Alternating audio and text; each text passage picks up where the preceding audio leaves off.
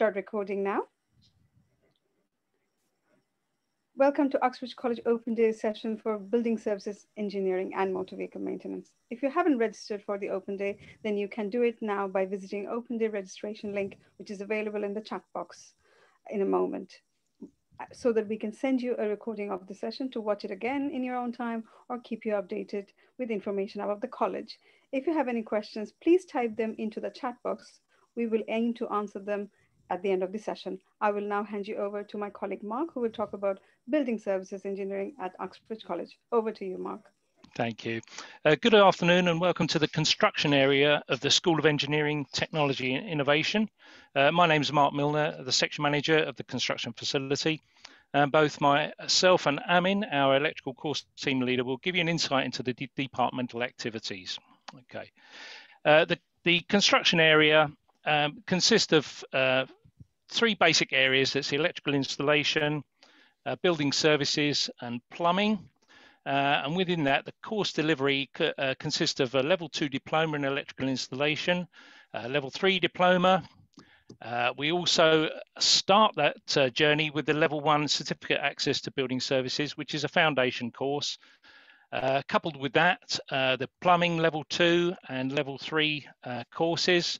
And then finally, the building services has a route, so you can join at any time really from the level 1 to 3. Level 2 BTEC, level 3 BTEC, going on to HNC level 4 and level 5 building services.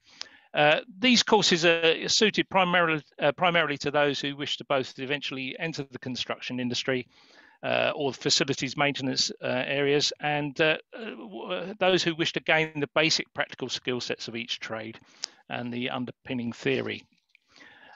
Within the course programs, you'll learn fundamental tradecraft operations, for example, basic power lighting circuits, wiring systems, plumbing systems such as hot and cold water distribution, sanitary and heating systems, and basic refrigeration, plumbing and electrical within the building services units. The student activities are all practiced and then finally assessed by the respective tutors in the workshop, thus giving a chance to demonstrate the acquired skills to industry standards. Behind this, the course structures you see here, we have a construction team headed up by the head of school, Neil Benjamin Miller, myself, the section manager, and then I'm supported by the 3 course team leaders for each of the aforementioned areas. And supporting them in turn are the lecturers, who all bring vast amounts of experience to the programs. All the tutors have worked in education and or industry before. This enhances the student learning process with all their experiences. I'll now pass you over to Amin, our CTL, who will illustrate the progression routes through the various course programs. Thanks, Mark. Our aim is to create a choice and opportunity for all students to gain the qualification to progress onto further or higher education. For example, in order to become an electrician, plumber, or building services engineer, the entry requirements for level 2 would be for you to have 4 GCSEs grade 3, and from there you could then progress to level 3. For example, the electrical installation, as a school leaver, you need 4 GCSEs grades 3, you move on to level 1, diploma in electrical installation, progress on to level 3 electrical installation, and hopefully into employment or an apprenticeship. Very similar routes as a plumber. As a school leaver, you go into level 2 diploma, level 3 diploma in plumbing, and hopefully into employment or an apprentice. The construction is slightly different to electrical and plumbing.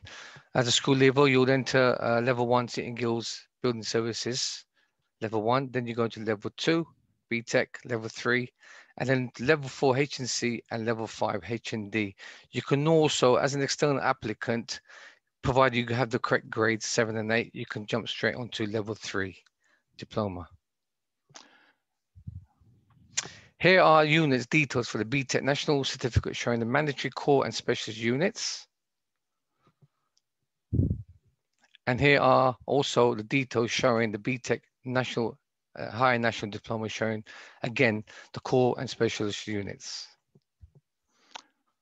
Okay, in the next slide, year on year since 1718, the progression, the retention and achievement rates have increased quite dramatically to the point where we are today. Here in this slide, you'll see that the achievement now, well, for all of the discipline areas that I've mentioned before, are all well above national average. Here, for example, the electrical is 96.2 for 96.72 for retention and 96.5 for achievement. Similar story with the plumbing, well above the national average. And also in this particular case, of building services level 3 is a similar story. We have heavily invested in providing our students with the latest facilities which simulate those used in this industry and amongst some of the best in the country. We use specialist tools and equipment widely used within the industry, as you can see. Going around this workshop, this electrical installation workshop, in front of you, we have simulation of test rigs that the level 3 students practice their testing on. Going around with A-frames, we've got some level 2 electrical installation tasks that learners learned all types of testing. Going around a bit further, we've got advanced A-frames that if you want to go further into electrical field, we have inspection testing. And also we've got various types of bays at level 3. In front of you, you'll see it displayed is a level 3 simulation test board, which students learn and gain the necessary skills to undertake test inspection, diagnostics, and fault finding using the latest meters. We always strive in providing our students with the knowledge and expertise needed in their chosen field. Just picking up from the sort of workshop areas, here's some examples of some of our level 2 students undertaking work in the bays and on little rigs, and they're showing here that they're proud of their work. They do this work ready for their final assessments, which are undertaken within the workshop by the tutors. That's the level 2s. Here we go with the level 3s. We've got some, it gets slightly more advanced, slightly more technical for them, but here them displaying some of their finished work. And lastly, with the plumbing and building services, here's some of the guys preparing set pieces for their portfolio. And some bay work there for the level 1 building services. And I should mention that the building services level 1 contains the 3 elements. That's plumbing, electrical, and refrigeration. Not only do the students study academically and practical with us, we also arrange with our partner employers quality industrial work placements ranging from 1 week up to the new sufficient industry placements of up to a minimum of 45 working days. In addition, we also arrange on-site visits and visiting professional speakers to students, so students can, while studying, get a real-time insight on how their chosen industry functions and where they can imagine find themselves in the future. We also arrange virtual work placement due to COVID-19 restrictions with local employers such as Heathrow Airport and construction companies to give students a live insight into their industry. To meet the continual skill demand within the construction industry, and our students are at the very heart of what we do, so staff do their utmost to prepare them for a bright future in gaining valuable skills to improve their job prospects. If we now look at the top 10 construction jobs in the UK, you can see we offer a comprehensive range of qualifications to meet that demand. For example, electrician or electrical fitters or plumbers. In addition to the earnings that can be obtained within the vocational trade areas and aligned to those higher building services qualification, you can see here a summary of salaries that can be potentially achieved. For example, if you would like to become a building surveyor, starting salary 22K to 70K. Also a project manager, starting salary of up to 20,000 to 70K. So with some of our students, some of the joining students at level 1 actually have the opportunity to start at level 1 and progress right the way through, actually potentially to level 5. Here's a case in point, Fanzel, who was one of my students last year. Overall, an excellent student. He started at level 1, not knowing anything about electrical work, finally leaving with a level 3 diploma. And that will serve him well when he goes into this sort of chosen area of the electrical industry, for example, and you can see his little testament there. And lastly, we like to throughout the academic year, we acknowledge and award prizes to those students during the actual academic year for those students who show excellent attitude, commitment and work ethic to their course. But here you'll see we have an annual awards ceremony, COVID permitting, usually held at the Beck Theatre, which is local here. And this really celebrates successes and how proud we are of some of our wonderful high achieving students. And these students have consistently excelled throughout their time here at Uxbridge. And a few names, and I can see a few people in the students of mine there, have gone on to work with some of the biggest names in industry, which is really rewarding for us as tutors. Okay, that's the end of our presentation. I'd like to hand over to Scott and Dermot in motor vehicle, NGTI. Over to you, Scott. Hi, everyone.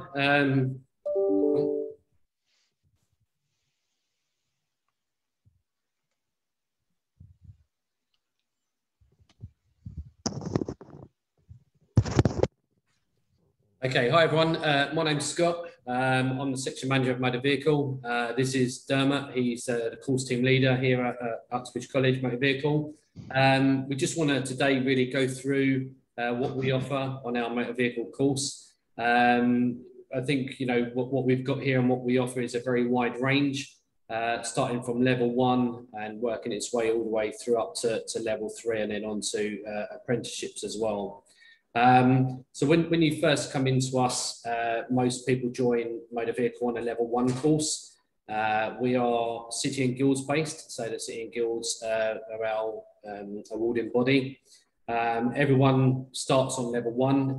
The reason for this is because vehicles are very dangerous and everyone has to do a health and safety element when they very first come into the industry. Once you pass at level 1, then obviously, progression routes, as you can see at the bottom there, are into our level 2 full-time courses, into employment and also into an apprenticeships, which we run here at Uxbridge College as well.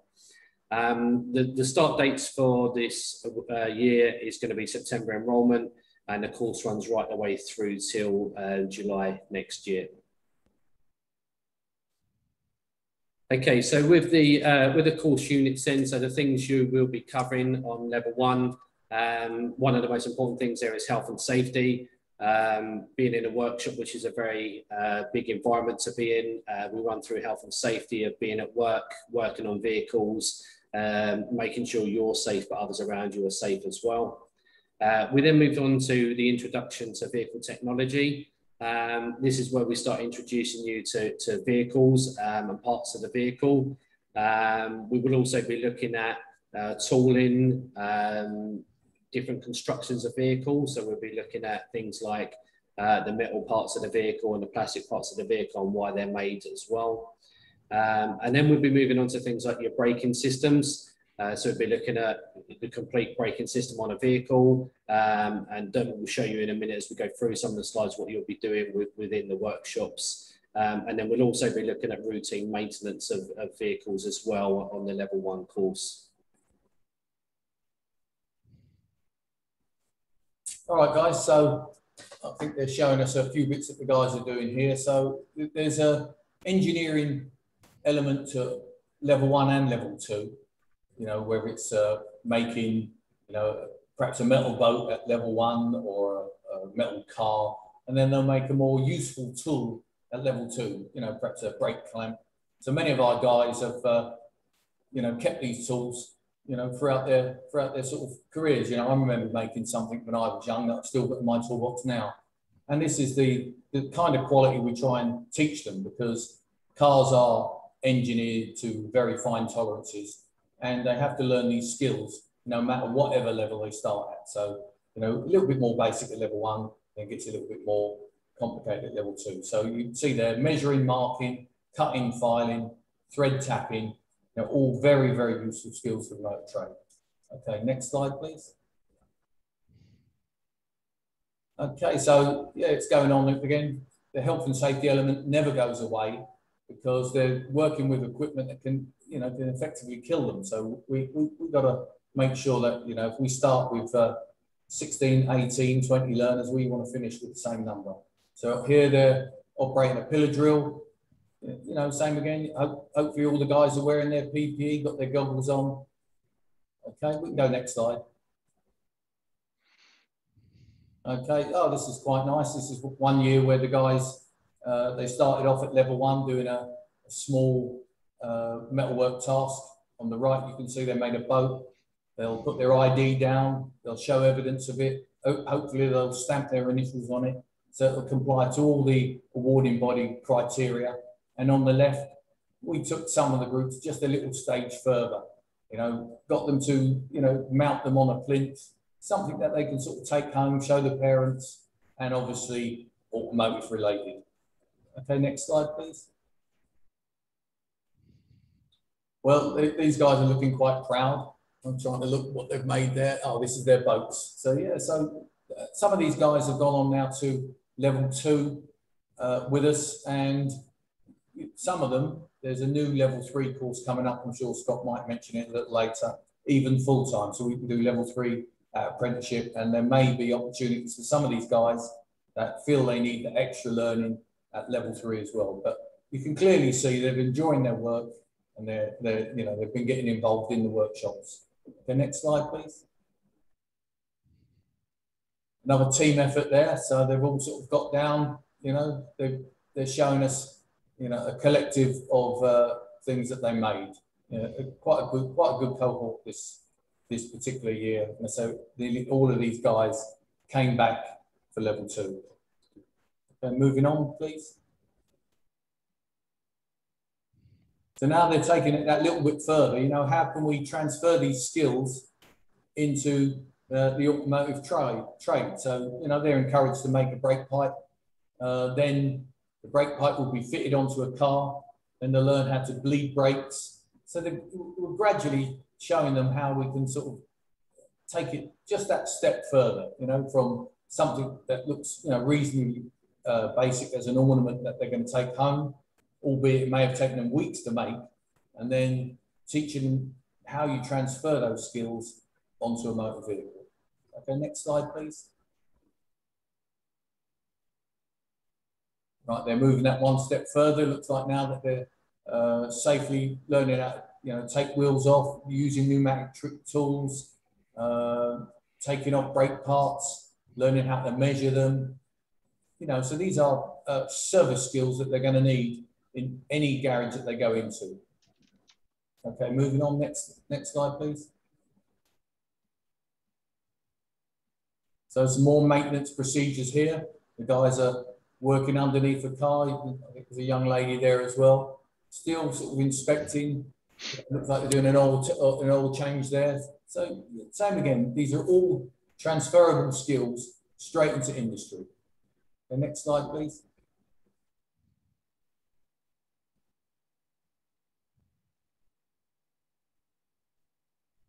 Yeah, same again. So the guys are still on routine maintenance. Looks like they're, who knows, changing an air filter there on the left, perhaps. Wheels getting spun back up there, and some general checks on the right slide there. Okay, next slide, please. And we quite often use this as an optional unit, but it's good practice. Good practice to be working on a car. At the end of the day, you clean it. They learn respect for vehicles, learn respect for customers' property, and you know, going into the workplace, that will be an expectation of them as well. So we teach them how to clean cars properly, clean the inside, and show respect for the vehicles. So that, again, a truly transferable skill into industry. Okay, next slide, please. Okay, and the guys again, looks like they're getting I'll do this one if you Oh, want. okay, that's yeah. apprenticeship now. So yeah, so this is to do with the work experience that we try and get the guys out on. So you've seen some of the students working in the workshops here. We have 3 fully equipped up to industry standard workshops which have modern cars and modern technology. But there is no substitute for going out and seeing what the real world is like. We work with a lot of local companies, a lot of local garages. And these are just some examples of some of our students that have been out into some of these garages just to gain vital work experience. We try and get most of our students out onto work experience. If they can't get out onto work experience, we try and do some internal work experience as well, just so they can gain, you know, that vital industry knowledge, you know, what it would actually be like working from, you know, 8 in the morning to 6 at night, you know, and getting customers' cars ready. So we try and promote that as well within the college. Okay, next slide, please.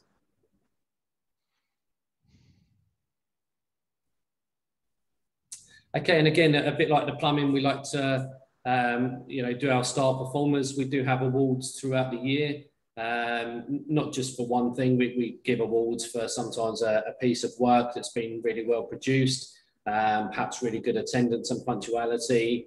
And then also sometimes we have our star performers, like Ronnie here, you know, who went above and beyond really in his course. And what was really nice is Ronnie went on to gain employment actually out of this, works with one of our local garages, and has actually come back on and just completed his level 2 apprenticeship, and has just signed up for his level 3 apprenticeship. So, you know, it goes to show that, you know, we managed to get him his job through the college and progress him on to the level 3. So he's doing really well. So it just goes to show a bit of hard work and determination really does pay off. Okay, next slide, please. Okay, and you know, again, you know, like in what Mark was saying, the reason that we do this isn't just because we want to put on a course, it's because that there is a very big shortage of skilled technicians out there in the motor industry. You know, the motor industry there employs more than 800,000 people within the UK alone. We have about 180,000 technicians, but fewer than 1,600 now are trained or qualified to work on electric vehicles. And as a college, we see this as a skills gap. It's something that we are working towards as you go up the courses of bringing in electric vehicle. We've just purchased an electric vehicle and some electric vehicle rigs, and we're looking to put on electric vehicle courses. And as Dermot mentioned, we're looking at possibly running a level 3 full-time course as well, which will give you extra room for progression from the level 1 and level 2. So, you know, there really are a lot of outlets that you can get from doing this course. You know, we work, like I say, with a lot of garages within the local areas, you know, and I know that there is a skill shortage out there of qualified technicians, which is, you know, what we're here to help you get qualified. Okay, next slide, please. Okay, and this just goes to show the career path as well. So sort of straight from school, you can come into our level 1 program. And from there, you can go on to the level 2. And then, you know, you could gain employment as a skilled fitter, like semi-skilled employment. Or you could then move on to our level 3 full-time program or into our apprenticeship program, which we do too. We do an intermediate and advanced apprenticeship program, which would then lead you into skilled employment, which obviously the higher up the ladder you go and the more qualified you get, obviously the more money potentially that you can earn. Okay, next slide, please. Okay, so I'd just like to say from motor vehicle, it's a very team effort here. Everyone in motor vehicle is from industry. Everyone has got a vast knowledge of motor vehicle. We do try and buy the latest equipment for you to be working on within the workshops. You know, and we, you know, every student matters. Every student that comes here, we want to see progress. We put that effort into every student, and you know, we hope by viewing this virtual open day that it will give you some interest in motor vehicle. And hopefully when the colleges are able to open a little bit more, you know, we'd be more than welcome to have you to come in and see the facilities that we have here. Okay, thank you very much for listening. Thank you, Scott. We hope you found this session useful. We will pick up some questions in the chat if anybody has any questions. I'll just give a couple of 1 minute just to see if there's anybody, because we roll on to next session. I'm just being mindful of time. And if you have any questions which you can think of, can't think of now, but you want to send it later, please email inquiries@uxbridgecollege.ac.uk. And my colleague has also put on some valuable information in the chat box if you want to access those informations about how to apply, courses to look at, full-time guides. It's all in the chat box if you want to access that. I can't see any questions at the moment, guys. So shall we just wrap up for today? Okay. Yeah. Thank you, everybody, for attending. And we hope to see you soon in Uxbridge College. Thank you. Thank you. Thank you, everyone. Bye-bye now. Bye.